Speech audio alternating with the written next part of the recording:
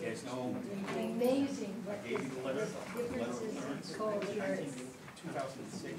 Everyone for being here. Why don't we start with introducing ourselves, and then we are going to go into the block captains reporting, and then an update on our housing options. Okay, you want to present?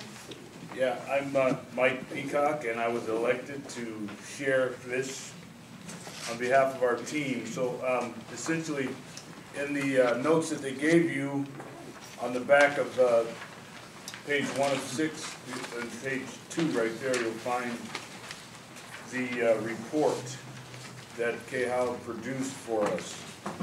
So we have a group of block captains that have agreed to meet weekly so that we can continue to try to do some things here. Another person, Colin Kumabe, he joined from a Touch of Heart organization. We're actually sitting around having our meeting. He walked up and joined in on it. And he feeds about 40 homeless people in Blaisdell Park on Sunday morning. So we want to win. That's what we want to do. We want to be successful in our efforts. And so we came up with these 6 basic areas: identification of a site for temporary affordable housing, assessment of the specific needs of area homelessness and at-risk residents. We want to cultivate partnerships with area military leadership. We want to increase the community collaborations for greater efficiency, create innovative wraparound services, and also we're looking at in the news, having some media support. So we have identified a site that's next to one of our providers, and that's in number 1, St. Elizabeth's Church parking lot. It's a Navy site. We have set up a tentative meeting with them. They have been positive in their response to this.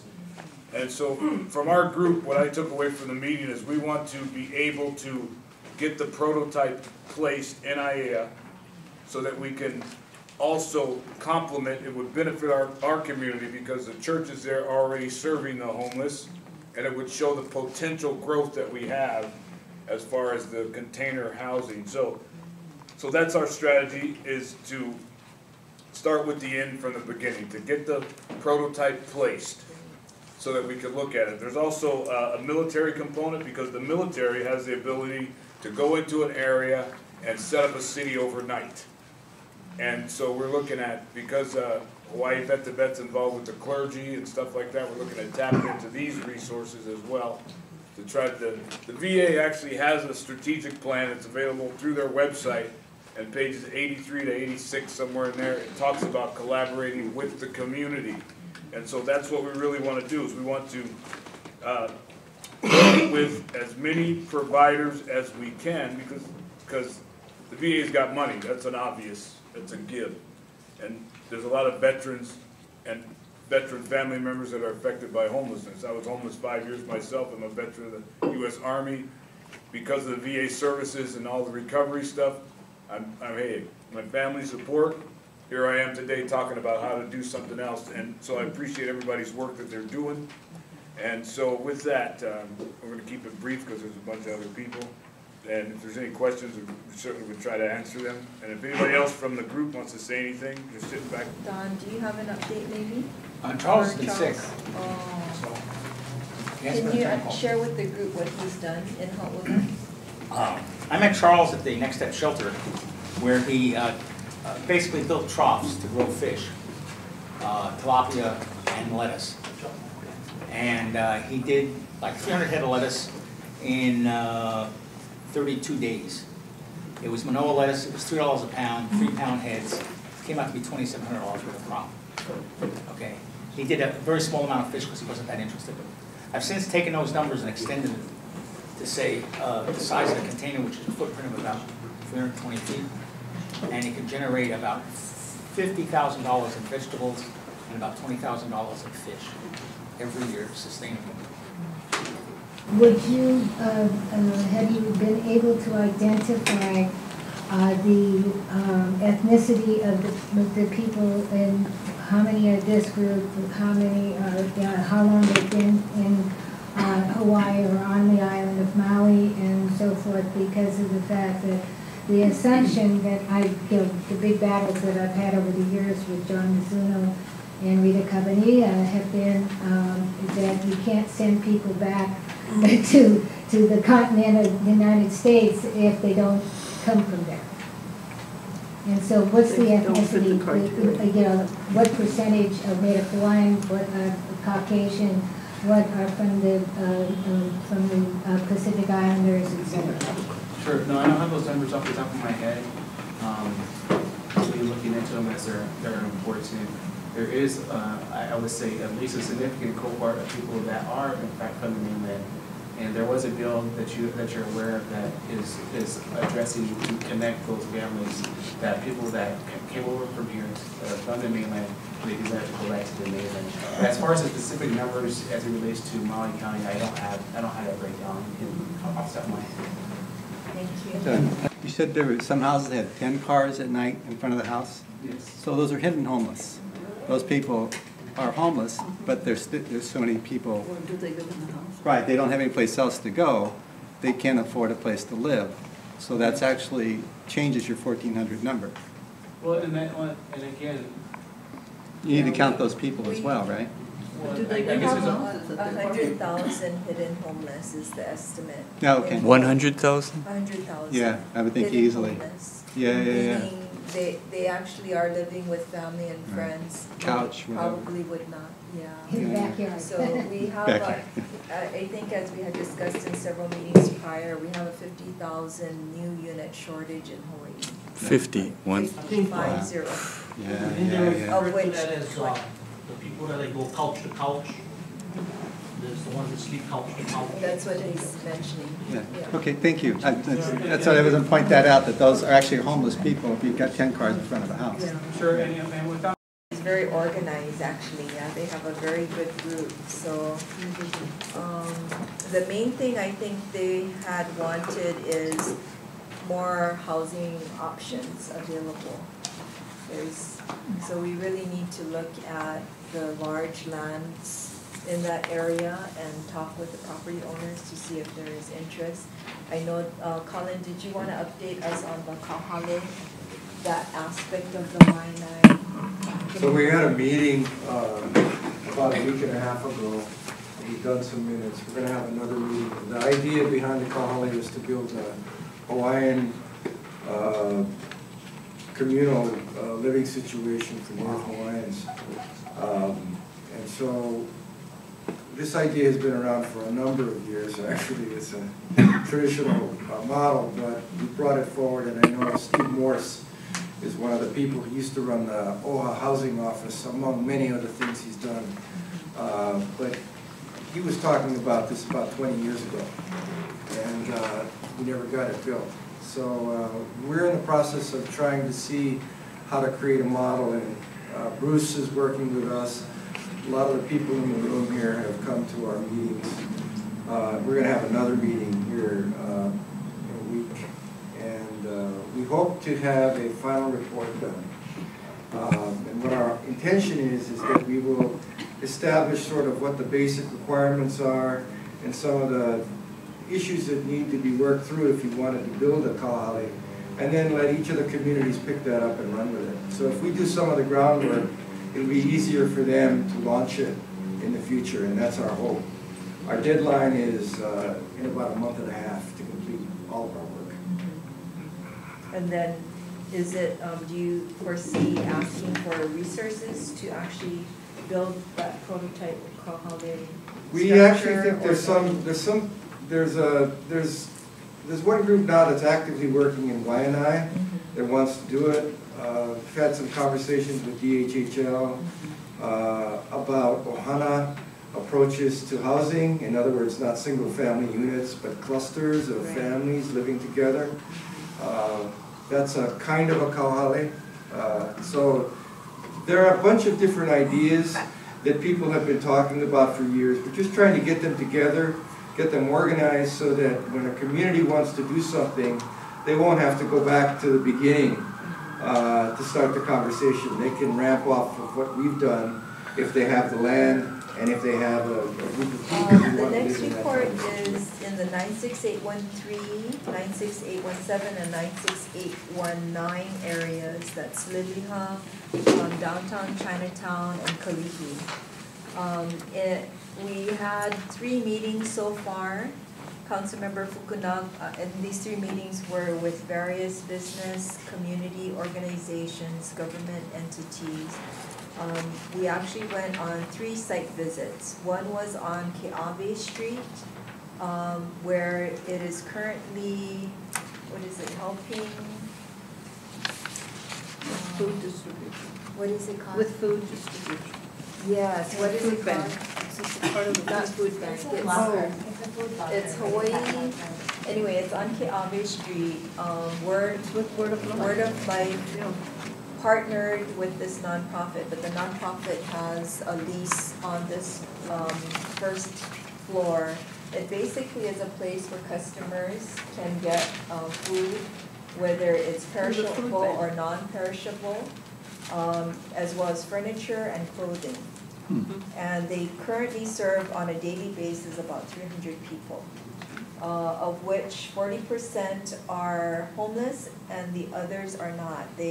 Many elders in the Kaka'ako area are on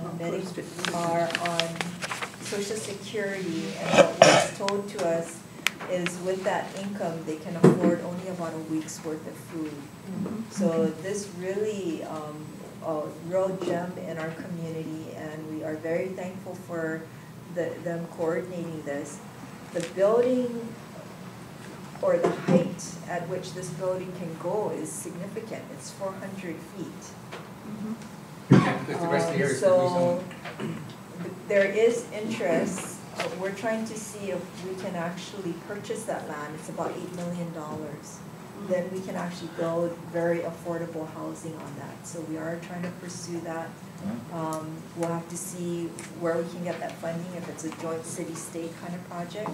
Well, there are 7 And then apartment complexes being built. in And the then the area. next site is Evale Road. We went to visit. It's currently Montgomery Motors, but they are moving into Sam Choi's on Nimitz. And so they have a lease, and they're willing to, they'd like, and was interested in having the state or city and possibly IHS partner basically to take over that spot, so that we can have potentially a affordable housing or transitional housing, maybe even hygiene center type facility in that building.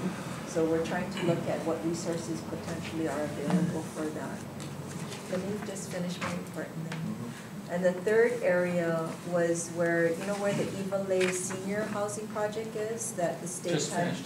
That the high that we rise funded it, Behind the and it's in the behind process the- of being constructed. Well, on the mountain side of that, between that new building and the OR&L building is a very large state parcel as well. So that may be a long-term site for more affordable housing. Affordable meaning, 60%, 50%, 30%, 20% of the area median income.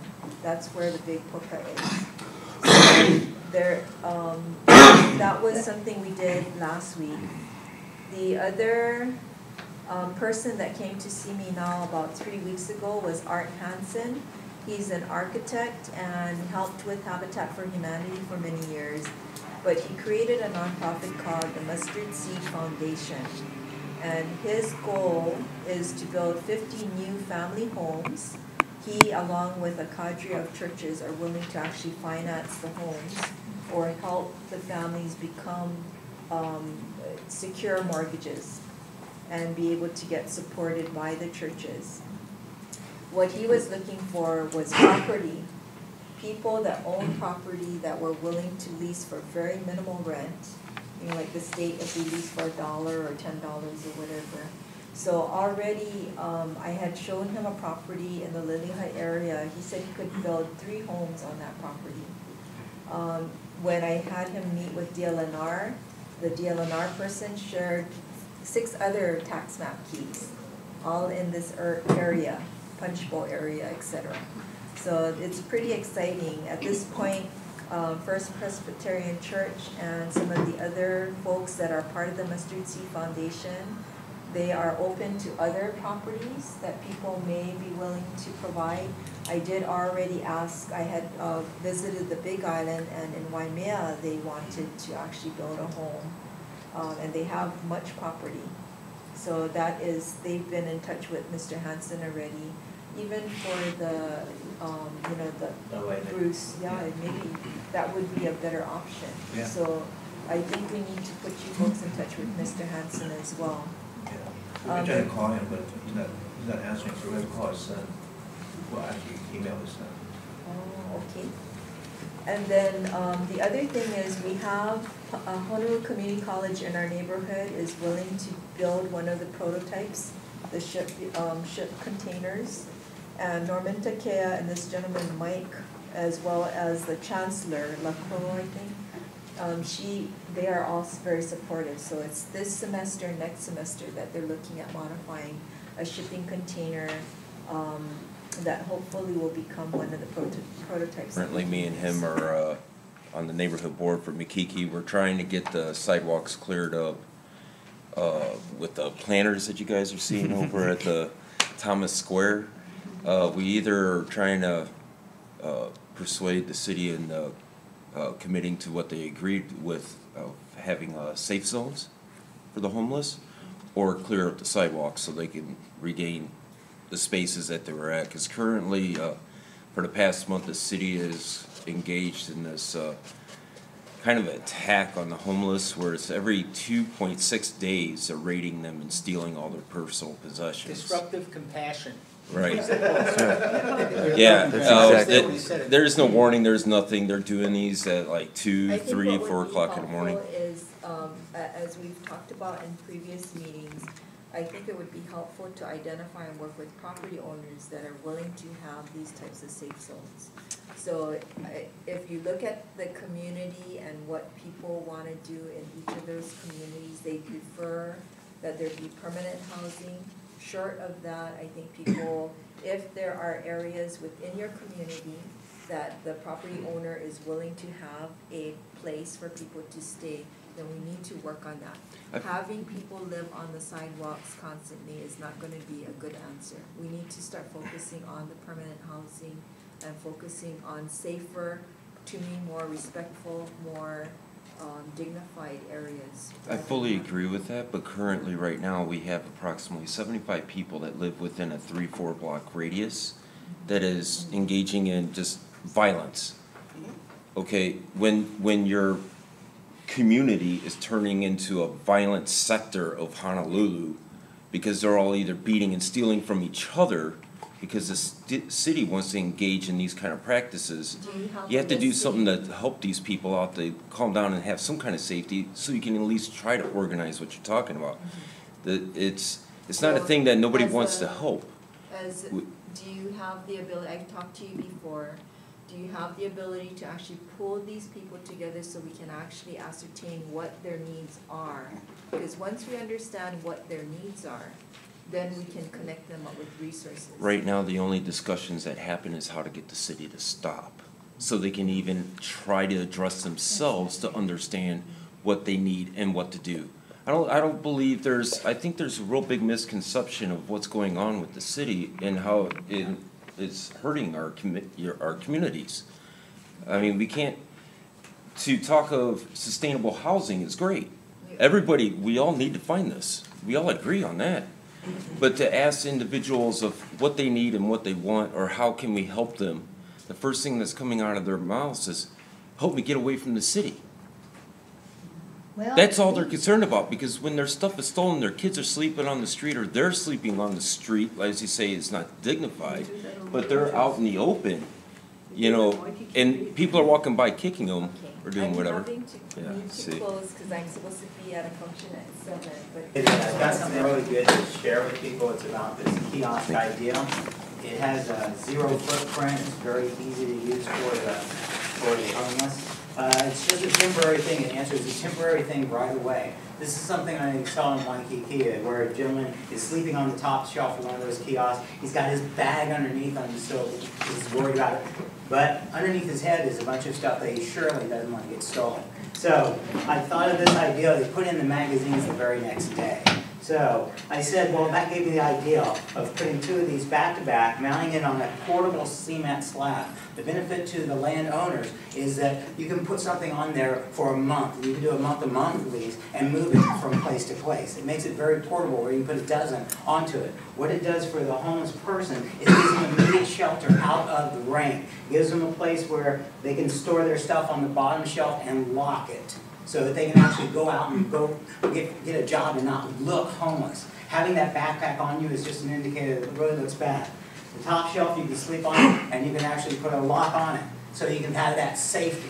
The idea is to put this in a place. I was thinking about Ryan and I at first, and putting it by a large bathroom, and putting these near an outdoor shower or porta potties. It's a place to sleep from 9 o'clock at night to 5 o'clock in the morning. What that allows a person to do is to get a good night's sleep so they can get up and go to that job. That's what the whole purpose is. This is just a temporary thing to get people right off the ground immediately.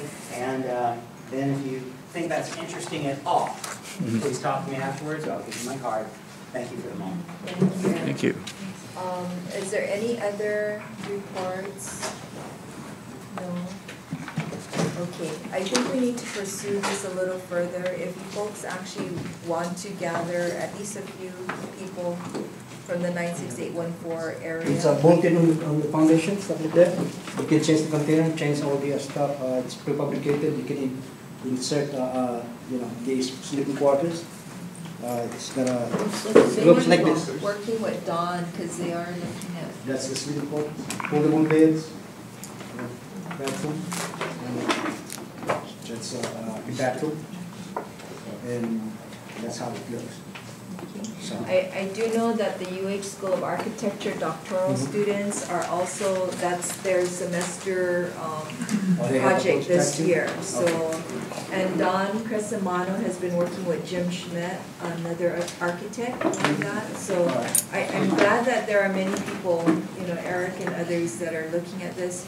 We do need folks that are property owners willing to help at least in regards to that. So it includes state, county, as well as private sector owners. But I'm so sorry, I have a funeral to go to, and I'm sorry I have to close it on time. But I look forward to all of you continuing to work in the neighborhoods. We'll meet each other October 7th.